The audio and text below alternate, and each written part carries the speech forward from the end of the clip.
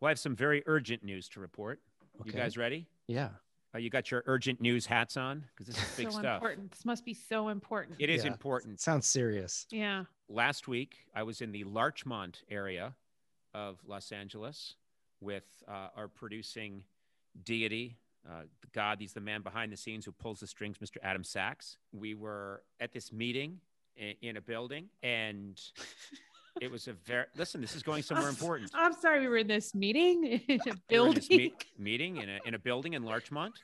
And of course, everyone's socially distancing. There's not that many people there. We've got our masks on. It's all very safe. And then we realize there's a balcony. So we go out on the balcony just to be able to breathe some air. And it's Adam Sachs and I on the balcony. And we're on the third floor, not that high up on a balcony. And I look down, and there's a young couple. I want to say a man and a woman. I'm going to say in their late 20s, maybe 25, 28, 29. And they've been standing there, and they're just looking up. And I walk out on the balcony, and just as they see me, the guy says, Kedakai, Yes. as God made her. Oh, this makes me so happy. And I was on top of this balcony like Mussolini, and I was like, yes! And they were like, yay! And then I went, Kedakai! And they said, Kedakai! And I'm like, I don't know. It's nothing expresses the power Ugh. of a podcast more than that insane moment. I mean, we're in a No.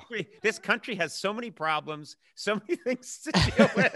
And you can use this for good, and instead you use it so people yell this thing at you. I could be distributing valuable information Yeah. on how you can go to certain websites to get the vaccine, where you can go, how many times you should wash your hands.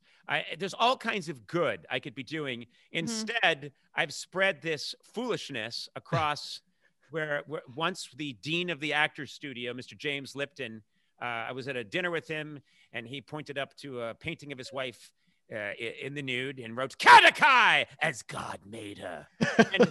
And I said that, and I'm obsessed with it. And then I sort of challenged people, and I've had people since come up to me and yell it at me, once at the Largo Theater through a gate. And they yell it as if they've come up with the secret word that will save the earth. Mm-hmm. That's how they say it. And these people were, I think, had seen me go into the building, and I think they waited. Oh, that's I good. think Oh. they waited. And they were like, he might come out at some point, and we've been told we have to do this. That's dedication. I applaud them. I don't know who you people are. You were in the Larchmont area, but God bless you. Yeah. You filled my head with delusions, and you're keeping me going for another year.